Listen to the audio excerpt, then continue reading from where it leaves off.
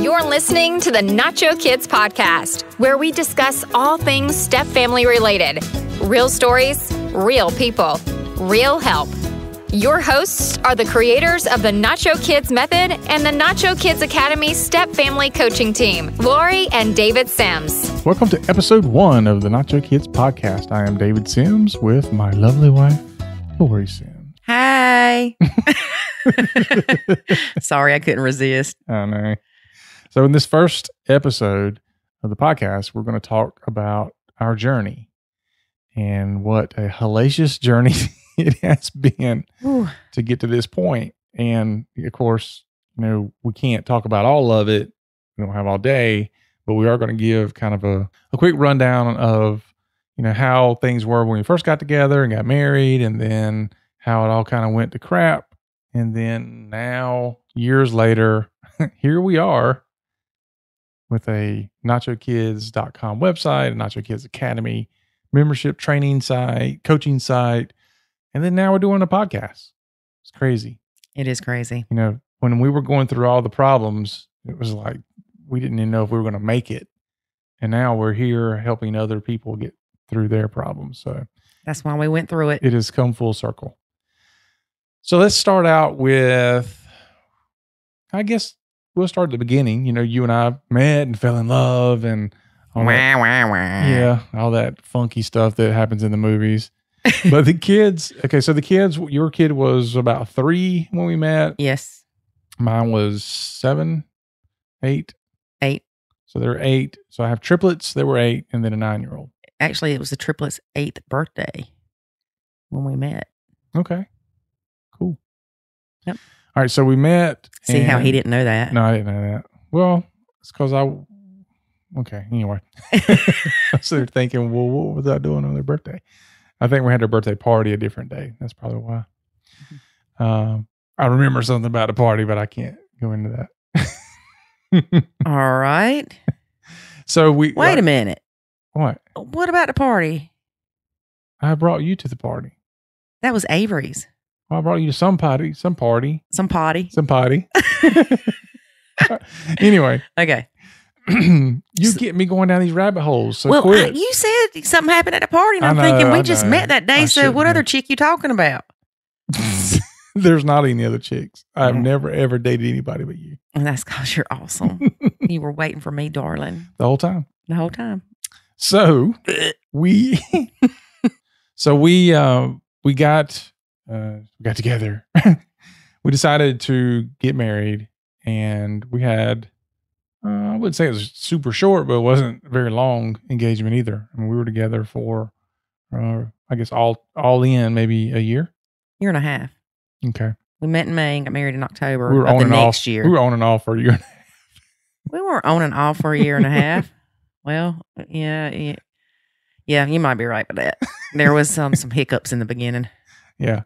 So, about them girls you wasn't dating. I was not dating those girls. I don't even know what you're talking about.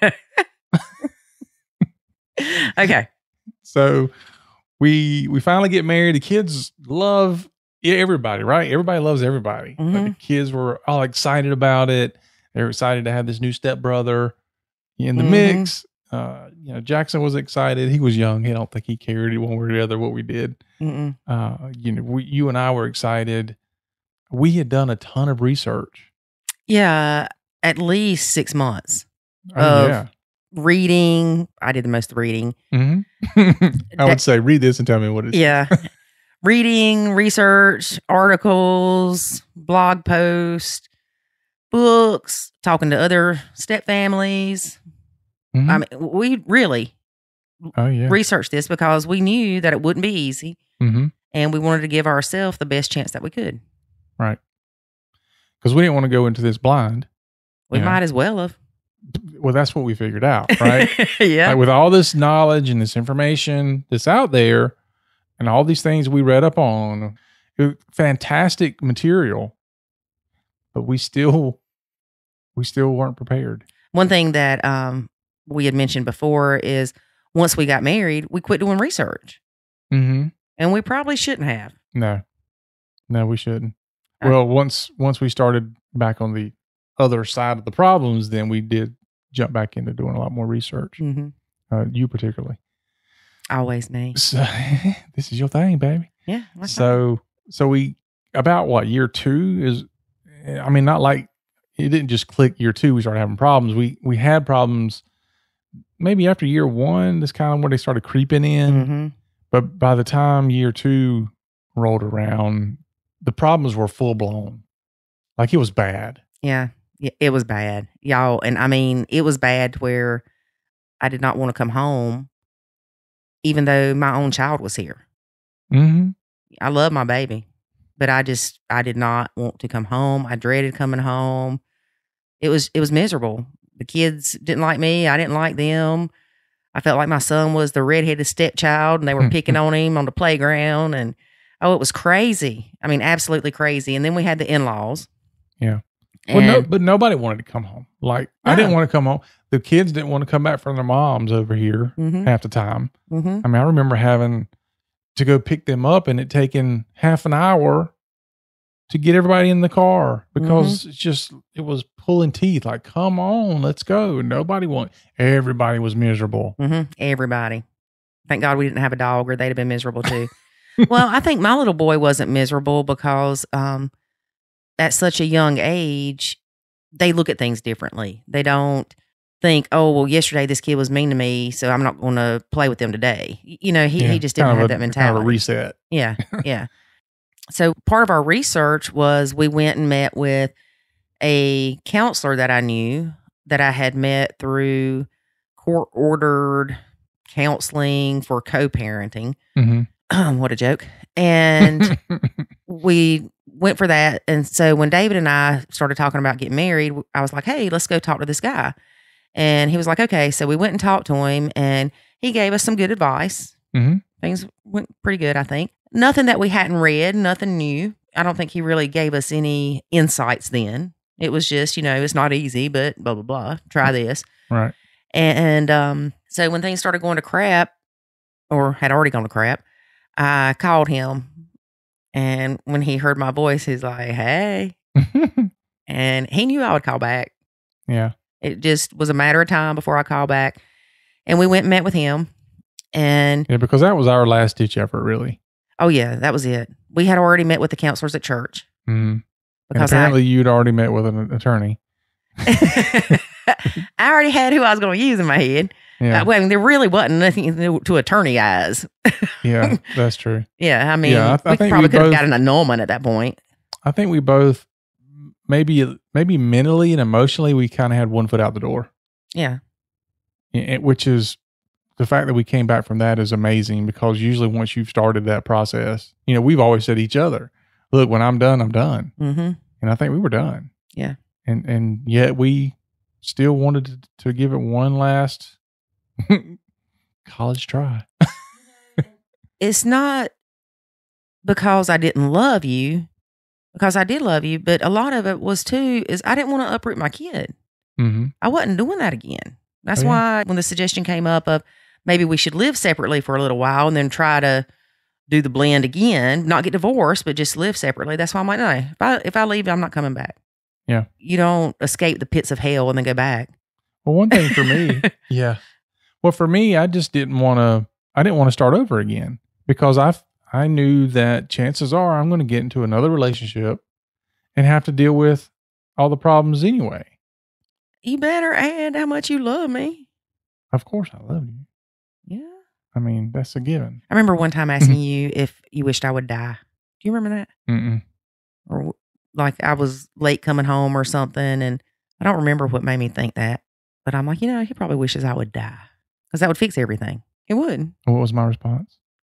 Are you crazy? Maybe once or twice. No, I'm kidding. You didn't say that. You said no. Yeah. So anyway, we met with that counselor and thank God he knew me enough that he knew how hard-headed I was and how headstrong I was and how he needed to approach me for it to be effective. And we were talking and he said, Lori, they are not your kids. And I was like, duh, I know how many kids I had. And goodness, I didn't birth 5 kids. But at the same time, it did kind of hurt my feelings because I cared about them. even though they got on my nerves or annoyed me or whatever, I still cared about them. I mean, I'm not a bad person. I like kids for the most part. And so I would say, okay, I know that. And then I'd say, but I don't want their teeth to fall out of their head from not brushing their teeth. And he'd say, Lori, they are not your kids. And I'd say, I know, but I don't want them to grow up and not graduate high school or not make something of themselves. Lori, they are not your kids. And I am not kidding. I swear he said that to me 82 times. Because you're so hard-headed. That's why I had to say it so much. Let's not discuss that. And so I said, did you fall and hit your head? Because I'm like, really, this is getting annoying. And we were leaving, and because I was making fun of him. I can't say we were, but I was. And I kept going, all that man said to me is, they are not your kids. And then the next thing you know, the old Southernese kicked in where I mix words together, and I'm like, they are not your kids. And we started laughing, and it broke the tension. Me laughing or us laughing at it. We needed to laugh at that point. We hadn't laughed in months. Yeah. Except for probably at things we shouldn't have. Yeah. And then it was like, and I know everybody makes fun of me when I say this, but it's true. It's like the clouds parted and the rays from heaven came down, and I'm like, wait a minute. They are not my kids. I am creating my own misery. If I don't fuss at them for not doing something, then they can't blame me for such and such. And I remember riding home. It's probably a good thing it was a good 45-minute drive, and thinking all this stuff. And when I came home, it was like I was a different person. I said, okay, I'm going to disengage fully. They're not my kids. I'm going to treat them like a friend's kids. I'm not going to engage with them in any type of interaction that could be considered negative or could turn negative. And that's what I did. And it wasn't easy. It was not easy, especially for me to keep my mouth shut.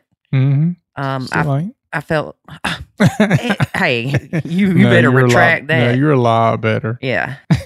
A lot of the times, stepmoms think that we need to tell the bio dad how to parent. And they don't parent like we think they should.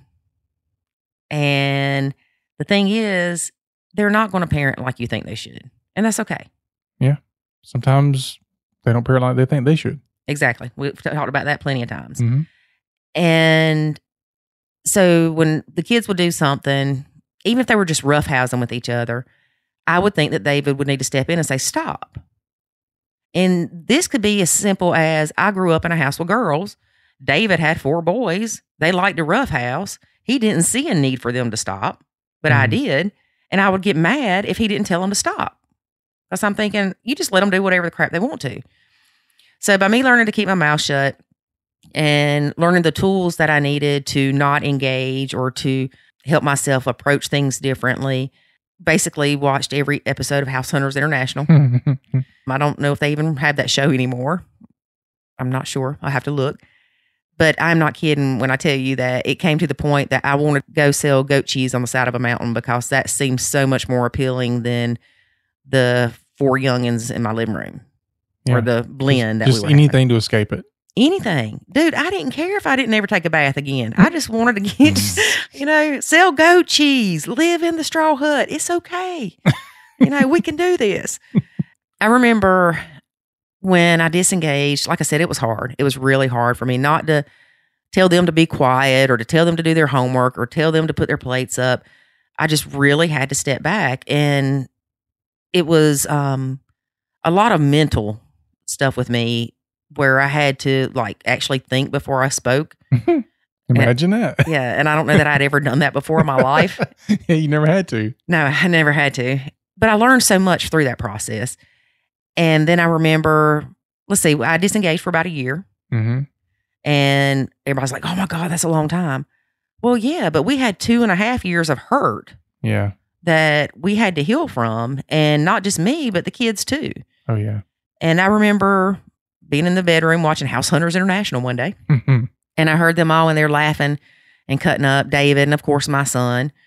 And they're all laughing and having a jolly good time. And I'm like, oh, yeah, they having a good old time. Lori's stuck in here watching TV. And then I'm like, wait a minute. I don't have to be that way. And so I got up and went in the living room and I was like, hey, what are y'all laughing about? Or what are y'all doing something? And I got involved. I engaged in that conversation. And within probably 10 minutes or so, one of the kids did something, whether it was hit the other one or something that I felt like you should have said, hey, don't do that. And you didn't, but that was okay. So I just went back in the bedroom. Mm-hmm. And that's how I learned to re-engage slowly. And another thing that we did, I know I would send you text messages because I couldn't just keep my mouth shut. And it's okay, people, if you can't, we can teach you how. And I would send you a text message and say, Ethan's not doing his homework. Because you would be in the office working or something, and I would be in the living room folding clothes or whatever, and he would be sitting there spinning a pencil around. And you would come out and say, hey, why aren't you doing your homework? Well, he had no idea that I had sent you that text. Right. So it removed me as the target, but I was still able to get it out. Yeah. And you were able to find out about it and deal with it. Instead of you yelling through the house, Yeah. Ethan's not doing his homework. Yeah, or yelling at Ethan. Yeah. You know, why ain't you doing your homework? Another reason to hate me for hollering at him for doing their homework. Yeah, of course. Yeah. And so I did that for a little bit, but then I got to where I didn't even do that. It was more of, you may want to check on the kids. It sounds like somebody might have broken a nose or something. You know what I mean? You know, when they start play fighting or something. Yeah. And so we came a long way with that. And now with the stepkids, I think that for the most part, I have great relationships. Some of them I'm closer to than others. I think that's normal with anybody, though. Oh, yeah. You do that even with your own kids. They know I love them. I know they love me. And they also know what we all went through. And I think they appreciate us as a married couple a lot more because they know that we didn't give up. Even with all the efforts they put in to burning me at the stake. I can see them now. Can't you see it in your head? You know, I feared that for a long time. Like you would come home and find me bound and gagged in the closet. Not my kids. Oh, yeah. I can see it. The TP drawn and everything. Brent's going, okay, y'all get her from here. And yeah. So it was interesting having 4 kids against me. Also, the in-laws. Yeah, we're a close family, like literally. Yeah, like literally. Like next door neighbors. Yeah, I remember that one day that, I probably shouldn't remember that day. Sorry, it brought back some bad memories when I thought about it. But basically, I had told Branson to sit inside till you got home because he hit Jackson. Mm-hmm. And then your mom came down here and started babying Branson. Yeah. That was the day that it all exploded. Yeah. Yeah, that was the day it exploded. And we struggled through it. And I don't know how we would have done it if it wasn't for Nacho Kids. We wouldn't have done it. No, we wouldn't have made it. Nope. And we didn't realize at the time that Nacho Kids was born that day. Yeah. But it didn't take long for, I'd say within the first week, we definitely saw improvements. Oh, yeah. Because you and I both were at the point where if we didn't see something happen quickly, some progress, that we weren't going to go through this another month or 2 or 5 or whatever. Mm-mm. It had to be something quick. Now, we didn't have to get completely out of the woods. Right, quickly, but something had to change. I mean, you and I both were at the point where if something doesn't change quickly, we're done. Mm-hmm. I guess for me, it was almost instantaneous that I felt like the weight of the world was lifted off my shoulders because it was like, hey, wait a minute. They're not my responsibility. Mm-hmm. They're your responsibility. My job is to help you and support you in your decisions, not try to tell you how to parent your kids. Right. So we started all that, and I was in a couple of stepmom groups, probably just one to be honest with you, because I don't even know that Facebook was really kicking back then. Yeah, it was, because I remember selling your pictures or something. Remember that? Selling pictures on Facebook? You sold my pictures? You could sell people's pictures, like people would bid on your pictures. Okay, sorry. What? Nothing. Somebody so knows. You were selling what kind of pictures of me were you selling?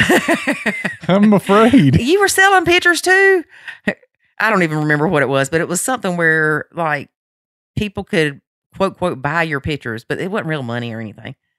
You lost me on this one, but now I'm afraid that I have pictures of me floating around. Don't worry about them from me, honey. Worry about them from other people. Look, I had no other people in my life.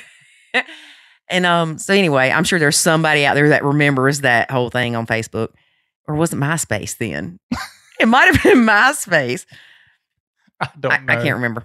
You old. I know. Yeah.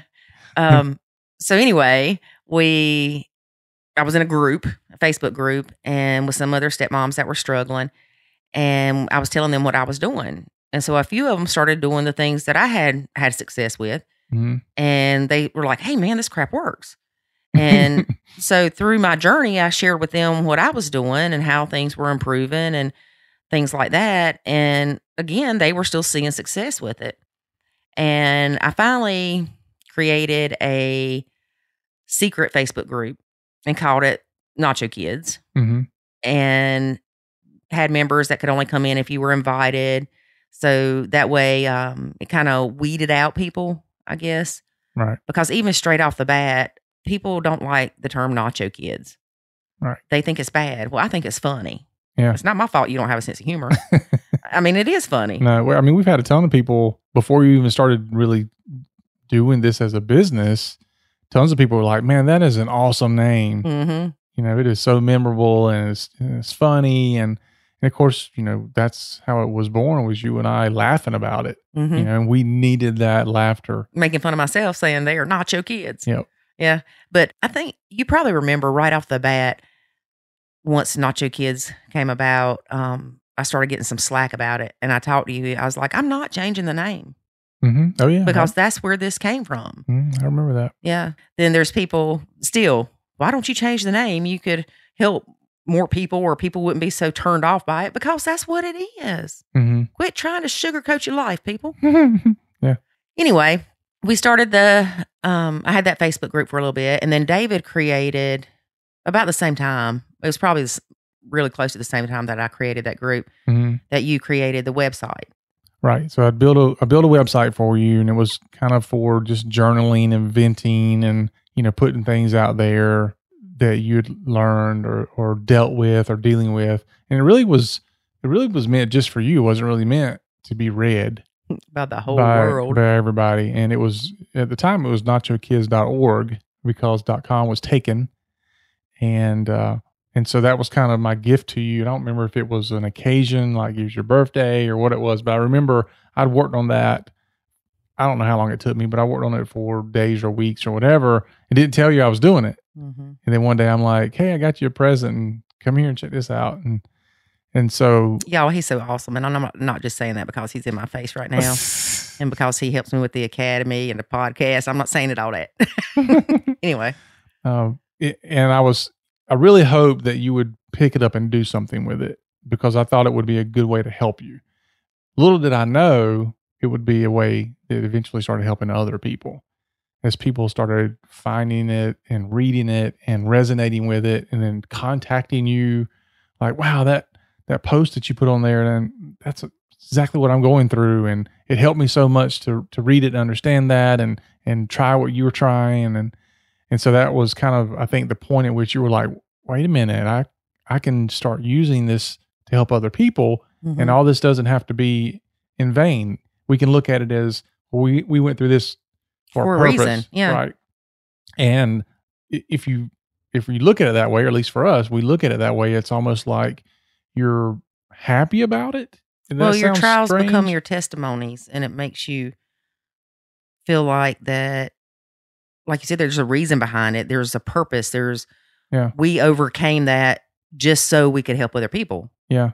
And I don't know how you feel about it, but for me, I almost feel thankful that we went through it, which sounds strange, but because having the ability to help other people, to see that on their face, like in the academy when we're doing the video calls, and we see that click with them, we see them going from literally crying and a hopeless look on their face to, you just see it. You see it lift off of them. Like they're smiling and they have this look on their face like they have hope, and now they have a way to get out of the problems they're in. I mean, that's just amazing. I can't say enough about that part of it. Yeah, we've had some struggles with the Facebook group. We did a public Facebook group, or closed, whatever it is. It's not secret, so people can find it. Right. And I decided to do that about a year ago. Mm-hmm.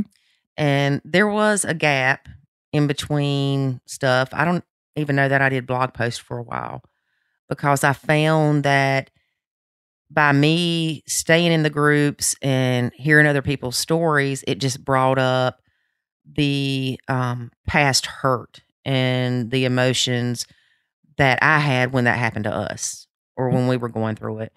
So I had to nacho the nacho group a little bit and step back because it was unhealthy. That's the only way I know how to say it. It was unhealthy. And then I got over that and I started being more involved and said, well, let me create a public group so I can help more people instead of just the people in the secret group that are only added.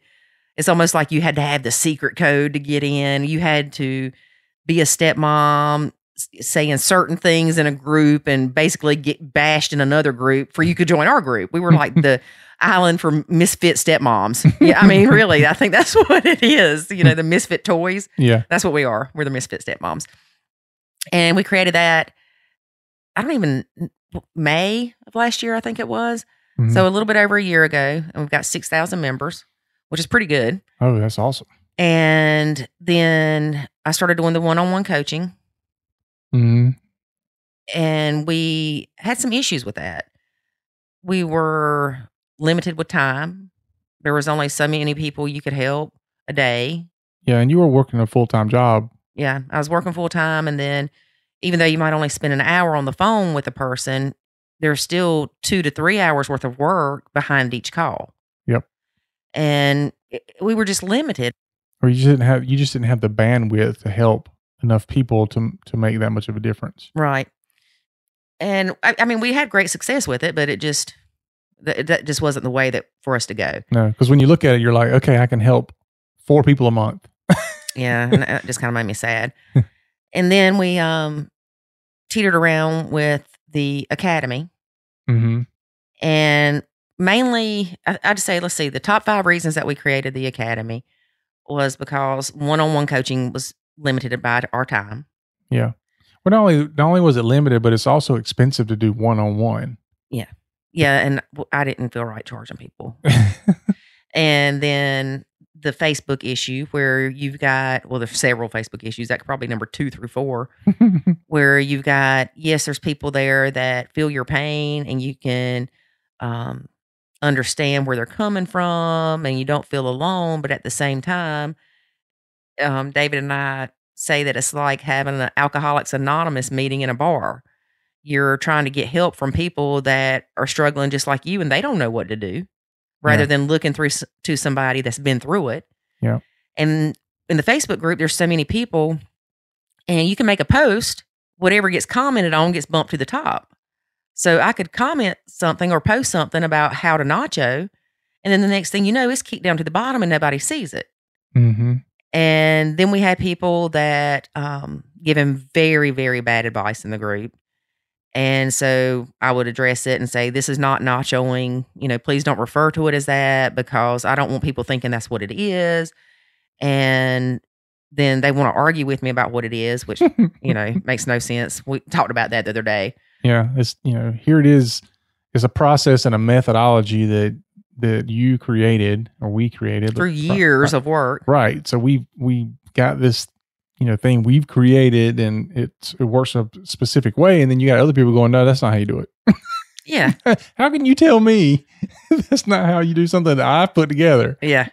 And so when stuff like that happens, I'm telling you, it makes me want to go, you know what? Forget it. The blended family failure rate can jump up to 100%. I don't care because these people are getting on my nerves. And then within, an hour or so, it never fails. I'll get a message, a private message or an email or a comment or something. And somebody will say, thank you so much. You've saved my marriage. And we've even had people, we've literally saved people's lives. We don't bring that up a lot. But we have had people message us and say, you stopped me from killing myself. Yeah. And that's, even every time we talk about it, it's like, oh my gosh, it's overwhelming that it makes that kind of impact. Yeah. Well, it makes me kind of sad and happy. Well, it makes you sad that people get to that level of despair. But I can understand it. Oh yeah. I'm telling you. Yeah. The blended stuff. Whew. it's rough. Yeah. And what we're talking about here, we make it sound simple and we make it sound like this was a real quick thing, but it wasn't. It was not. It's simple steps, but it is very difficult. It is very, very difficult, and it's very time consuming to really dig yourself out of this hole, because most people don't come looking for help at the first sign of a problem. I mean, every so often we'll get somebody that joins the academy and they're like, how long you been having problems? Oh, 3 months. Every so often. Or I'm not married yet. I'm just trying to figure out things. Yeah. And I'm like, wow, I wish I'd have, been able to do that. Wish there was a Nacho Kids Academy when we were getting married. But most people really wait until it's like a last ditch effort. When they hate each other. And by that point it's hard. And it's just the same as, going to the doctor and waiting too long. You've waited too long to go to the doctor, but now you have full blown double pneumonia. Right. And it's like, okay, fix this. It's like, okay, but it's going to take a lot of work and it's going to be painful because you waited too long. So, but it's still amazing. Still amazing what can come out of it. Okay. So you started the academy, right? Yeah. We started the academy about a year ago. The academy, we offer video courses. Yep. A whole library of video courses that we add to every month.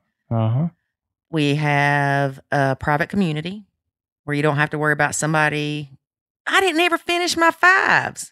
That's why we started the academy. Okay, go back. All right, back up, people. Here we go. Number 1, I remember, was the limitations of time. Right. Number 2 was Facebook. Number 2 through 4 was Facebook. Okay. One of them was the bad advice on Facebook. Right. Number 3 was I said 1 and 3. You catch that. The other part of the Facebook thing was it's hard for us to teach it. Yeah. In that atmosphere. And then also the privacy of Facebook. Oh, yeah. It happens in every group, not just the Nacho group. So don't just think it's my group, that somebody screenshots something and sends it to their significant other or the bio mom or whatever. You just don't have any privacy on Facebook. Right. And we tell people to lock their page down, and then they fuss when their stuff when it happens because they don't lock their page down. Yeah. So anyway. Yeah. So that was 4 reasons that we created the academy. And the 5th one I would say is to be able to more directly help those that wanted help and to be able to help them focus on the path to Nacho properly. Yeah. Because it's not a one-day thing. I can't teach you how to Nacho in a 20-minute post on Facebook. It involves self-awareness. It involves changing your mindset. It involves a lot of hard work and using a lot of different tools to be able to implement this process properly. And if you don't do it right, it's not going to work. No. And a lot of people think that it's okay. I just need to ignore my stepkids. No. Or I just need to go, you talk about going in the room and watch TV. I just need to go and remove myself and go in the room and watch TV. That's part of it, but that's not anywhere near all of it. That's just scratching the surface. And for some people, that will work a little bit. Like they get just enough relief by doing that one little thing that, they're like, oh, I'm nachoing. It's great. Yeah. But man, it is so much more to it. A lot more. Yes. And it's not ignoring the stepkids as much as it's not engaging in negative interaction.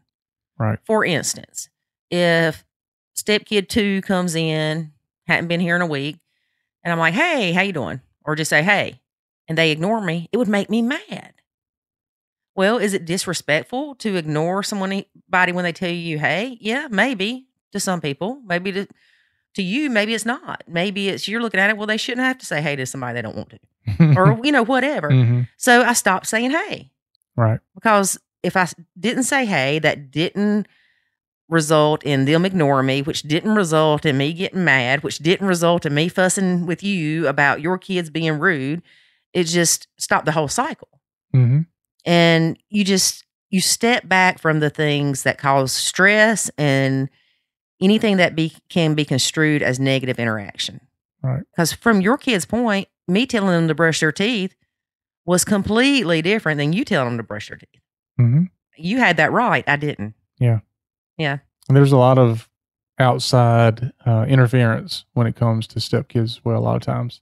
So they really could maybe want to like you and want to do what you say. But when sometimes, and I'm not saying necessarily our situation, but sometimes you have Bio-parent loyalty. right. You have the bio parent on the other side going, look, you don't do anything she tells you to do. Or don't tell her you love her. Right. You're not supposed to love her. You're not even supposed to like her. Yeah. Like don't even talk to her. Yeah. I think we see that a lot when there's girls involved more so. I noticed that when I hear about how bad that is, it seems that there's daughters involved more so. It happens with boys too, but it seems like the daughters can tend to be a little more harsh with that. Yeah. Yeah, I'd agree with that. I'm glad you did. Yeah. All right. So that's why we created the Academy, is to offer a safe place. Mm-hmm. Yes, because it's completely anonymous. Like, we don't even know who some of the people are sometimes. Know. Yeah. That's like one girl, I'm like, well, I can message you in the Academy, but you've got to tell me your name, your screen name, like your stripper name in the Academy. Stripper name. Oh, Lord. What's your stripper name, Nacho Daddy? We'll do the coaching call, which is it's a live video call. It's supposed to be an hour. Yeah, it usually ends up being 2 2 every 2 weeks. So, I mean, think about that. That's 4 hours. Well, even if we didn't do over, just 2 hours. Yeah. Yeah. A month for that. I mean, it's crazy. And then people can comment in the community or post in the community forum, and you or I reply to them with heartfelt, thought out responses to where it's going to help them with their journey, not just some kind of crap off Facebook. Yeah. Well, when we first started the Academy, we were doing the coaching calls once a month, and we quickly decided, like maybe after the first or second one, we were like, we asked people that were there, is once a month enough? And they were all like, no, we can't wait a whole month. Yeah. And so we talked about it, and we're like, you know what? When people are having problems and are struggling, waiting another month to get to a coaching call is an eternity. Their relationship may fall apart at the time. That's why the community is so important too, because if somebody posts something within 24 hours, one of us responds. Or both. Yeah, or both. Yeah, absolutely it is. Because we knew how important that was when we were going through it. Oh, yeah. I mean, people, it's hard to understand until you're in the throes of it, but sometimes it seems like a life or death situation when you're fighting over the dishes. I mean, really? Yeah. Well, should I make his kid do the dishes? No, you should not. That should be their dad. Or we have those things that are available in the Academy, but we also do like challenges to help people.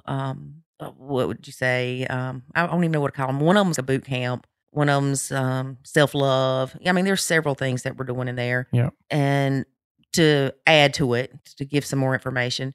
But one thing we do try to warn people about in our Facebook group is to be careful with the advice that you receive. Because of those 6,000 people, I would say less than 50 of them know what they're talking about. Oh, yeah. Yeah. And those 50 don't always comment.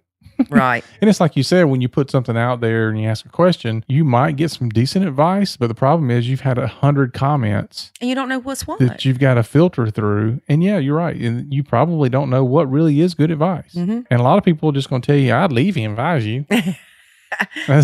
David hates it when we try not to say that as a admin of the group and our moderators. That's one of the things is, unless these people are being physically abused, do not suggest that they just leave. Yeah. Well, we had not long ago that somebody posted something on the Facebook group or in the Facebook group, and this person had been together with this guy for like 3 years, I believe it was, and he did something stupid or whatever. Wasn't terrible, but the number of people were like, "Yeah, you just need to leave. You just need to leave." Oh, it's easy to throw rocks. Yeah, and this one lady was like, "You've got 3 years invested in this relationship. Why would leaving for this be an option?" I mean, yeah, you should be mad, and yeah, there's some conversation needs to be had about this so that it doesn't happen again. But this is not something to throw away a relationship over. Right, and that's something that we've discussed with members of the Academy too, or even just people in general in the group. Is if you've got time invested in a relationship, if you leave, the probability of you being in another blended relationship is fairly high. In most cases, it's definite. Yeah. So why not fix the one you got? Fix the one you got, or at least learn tools and ways to handle things for the next one. Yeah. I mean, don't just think that it's the relationship itself. Well, a lot of times people find out that in their mind, they're thinking, okay, I'm just going to use the husband being the bad guy, right? So they're thinking, Just use that one. okay, well, I'm doing it anyway. So they're thinking the husband's the bad guy, right? And they join the academy. We had this recently. Join the academy, and they're like, they're telling you all these things that's going on, and then okay, we start talking to them, and they go, you know what? I'm discovering that I'm the problem. I'm the biggest part of the problem. I thought that my husband was the problem. Mm-hmm. And now you're telling me that I'm the problem. No, I didn't tell you the problem. I'm telling you what's going on. You're discovering that you're a big part of the problem, but you're not the only problem. There's a lot of things around that. But I remember telling this particular person, I was like, be glad you're the problem, because if it were him, you can't change him. You can change you. Right. And she was like, oh, that's a good point. Mm-hmm. Well, I think there's another way we need to come up with a phrase in that. And it's not to sugarcoat things, but nobody wants to feel like they're the problem. No, and it's not a one person problem. It never is. Even with us. I mean, you say it a lot of times that, I found out I was the problem. I mean, well, yeah, because I was like, why am I the only one having to change? Well, yes, but even though you feel like you were the problem, it was your reactions to things that were the problem, and the ways you were handling some of the things were the problem. But some of the other problems was the fact that I was putting things on you and asking you to take on a role that you shouldn't have been doing. And so I can't say you were the problem. Part of the problem was what I was doing and what I was expecting. It was all his fault, folks. All his fault. It was all my fault for marrying her. Yeah. One of the things that talking about people's responses and stuff on Facebook is you can tell the people that have been in the academy or that are members of the academy, because their responses 6 months ago, their responses now are completely different. Yeah. Yeah. It's oh, I wouldn't go for that crap or the, whatever, to what you need to do is da da da da da. Yeah. I know it's not easy, but I know you can do it. And here's some tools, Yep. It's it makes my heart happy to see other people be able to benefit from the struggles that we went through. Oh, yeah. I remember talking to you about when Nacho Kids started getting attention. I'm like, do we really want our dirty laundry for the world to see? Oh, yeah. Yeah, we had a big conversation about that, because I think you and I both felt like that if it was going to be effective, that we had to really strip away, the facade. Not that there ever was one, but we couldn't have one. We had to be very, very honest and truthful about the challenges we faced and still face about things. I mean, there's conversations we have in the academy now where it's like, yeah, we had a sucky day. Yeah. I know. But I think with me being my introverted self, that was harder for me, because I didn't want to be in the grocery store and somebody be like, oh yeah, you the one. Oh, yeah. The Nacho Kids or something. Yeah. I mean, because you got, your pictures out there, and the pictures of the kids is out there. And I mean, we tell everybody everything. I've never been one to not tell somebody the truth or to not share things. I've always been very open, maybe to a fault. I probably tell people stuff they don't want to know. Mm-hmm. But it's something that it's who I am. We're going to tell you the good, the bad, the ugly. We're not going to try to sugarcoat it and make life better, because there wasn't nothing sugarcoated in our journey and our struggles and things like that. No, but when we help other people, when we get to doing the step family coaching that you and I do, it's very necessary that the people we're talking to are super honest and open as well, because if they neglect to share everything, then we oftentimes will miss something that is really a critical point we have to address. And so we're asking other people to be that way with us. And so I think it helps that we're that way with them. Mm-hmm. Yeah, that's true. And you can't really go to somebody for help and not be open with them or not be honest with them. Mm-mm. It's better to trust the person that you're working with. And I guess that's one of the biggest things too, is these people trust us to help them. Yeah. And that's important to me. It's important to me that they're successful, because I want them to experience the good side of the blend that we have experienced or are experiencing. I agree. All right, so now we have the academy, and then one day you decided. Lord help my soul. Did I decide to do this? I don't know. Yeah, we decided to do the podcast. Yep. So we decided to do the podcast. So within a little over a year, we've created the open Facebook group, or whatever you call it, closed group, the Nacho Kids Academy. Yep. And starting the podcast. Yep. And then the original NachoKids.org was created in 2013. Yeah, 2013. So 6 years ago. Mm-hmm. Wow, we've come a long way, baby. Yep. Yeah. So what's the people that are listening to the podcast, what are they in for? Y'all in for the ride of your life. You are in for hearing real stories from real people that are struggling or have been through the struggles that you are going through, that can offer advice that they have learned that helped them.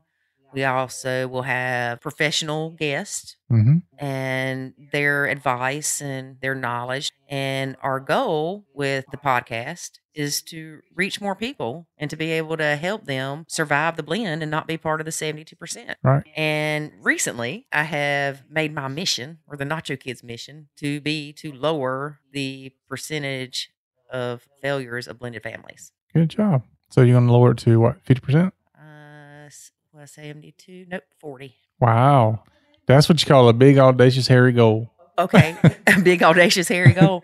But look where we were and look where we are. And if we can come back from that, just say 50% of the people that we deal with aren't even where we were, then yeah, definitely. And even if it's not through us, there's other stepmom coaches that are going to be on our podcast that may resonate with other people, or you know how you click with people. Oh, yeah. Some people might not just like you, David. That's not possible. It is possible. And some people might have an issue with my Southern twang. I know that's ridiculous to think. But then some people are just, if you've ever been to a counselor, they just sit there and they're quiet. Well, that's not us, folks. We are not quiet. We do go down rabbit holes. We have found that the rabbit holes is where some of the best information is. Oh, yeah. That's when we get rolling. But we work really hard with all of these things that we're doing to try to help step families. And that's my purpose in life. Yeah. Well, all right. So that's it then, right? Are we done, or are there more things you're going to be rolling out this year? Oh, God, I hope not. Oh, crap. There is. Yeah. There's always more. Yeah, there's always more. Don't look at that blackboard behind me. That's got all the stuff I need to be doing. Blackboard, you can tell you're old. I said blackboard, didn't I? Yeah, so we hope to have people on here that, as guests, that will somehow give you some tidbit of information for you to take away and to help your blend. Yep. So it was all worthwhile if we're able to help somebody else. Well, definitely. But I want somebody to say your podcast helped me, and then I'll feel better about all this stuff we've been doing. All this work you put into it? Yeah, all this 20 hours for this one podcast. All right, folks. You heard her. Go to nachokids.com. Go to the contact page. Send her a message. Oh, no. Wait. You could just email Lori, which is really DAVID. No. But yeah, send us a message. And we have all kind of connections with other step family coaches. And I like to work with people as a team. We're not against each other. And little Susie over there, stepmom coach, she's trying to do the same thing that I'm doing and save blended families from disaster. And I think that if little Susie and I can work together, the better off that we can be to help other people. Yep. Oh, we got something else coming up too, remember? No. All right, I think that's it. All right, folks. Well, that is episode 1 of the Nacho Kids podcast. Episode 001. Yeah, there you go. All right. Thank you for listening. Oh, wait, we're going to tell them when we're going to come back. Oh, we're coming back every Friday in your podcast player. Is there a time? When you wake up Friday, it'll be there. Okay, when you wake up Friday, we are going to be there, people. Unless you're in Japan, then it'll be Saturday morning. Friday night. We don't know. We just mess with y'all. We don't know. No, it'll be Fridays. And all right. So until next week. Remember, life is good when you nacho. Thanks for listening to this episode of the Nacho Kids Podcast. Find us online at nachokids.com. Until next time, remember, life is good when you nacho.